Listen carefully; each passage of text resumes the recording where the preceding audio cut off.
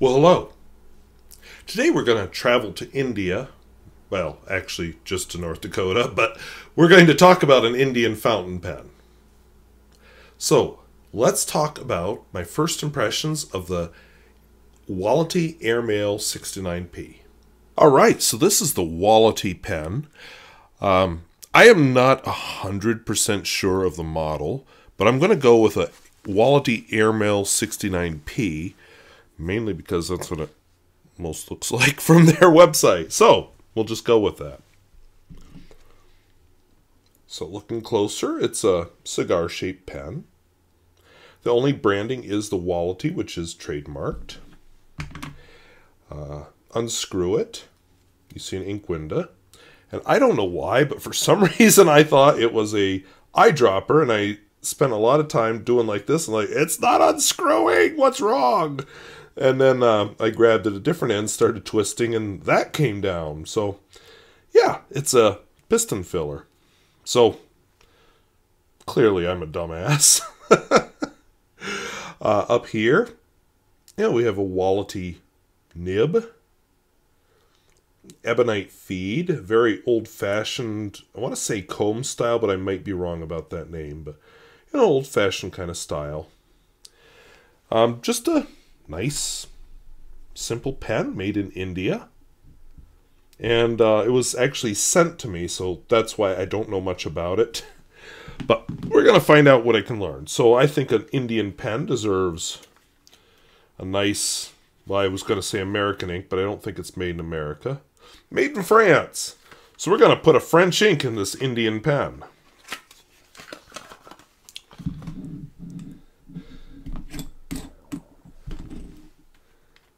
So Parker Quink washable blue, because...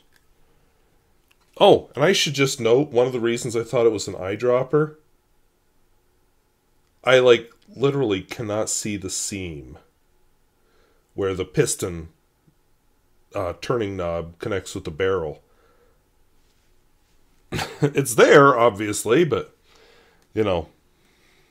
So I don't feel totally stupid for thinking it was an eyedropper, just a little stupid. But, anyway, ooh, we got a nice fill on just the first try, but we're going to do another snort just in case. So this was sent to me by a viewer and pen pal from Texas. Don't know if he wants his name mentioned, so I won't, but anyway, thank you for that. He sent me a number of pens, and I was doing a good job going through them, and then I that fell by the wayside for a while, but getting back into them.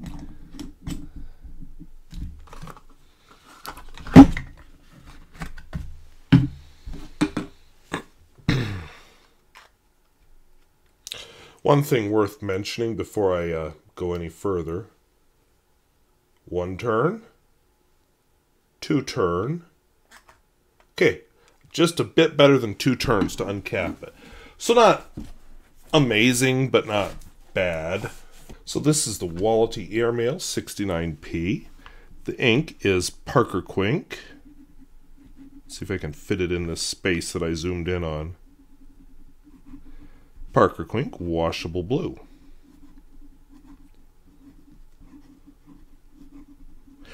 I'm finding that the writing is actually very smooth. That's a nice feeling pen. I'm holding it on the threads a bit, but it's not annoying. It's just, a thing. So Parker Quink washable blue. It doesn't feel like a very flexy pen, but there is definitely some line variation there. That was because the paper sprang up underneath me. So a little, not really flex, but line variation. Wetness and flow.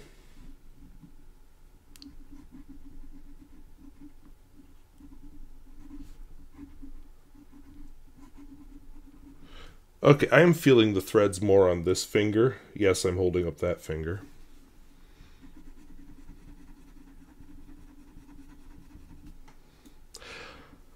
But if I make myself hold it more lightly, that goes away. Smear test, which you can't see. There we go.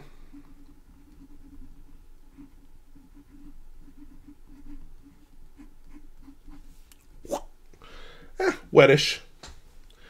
Reverse writing.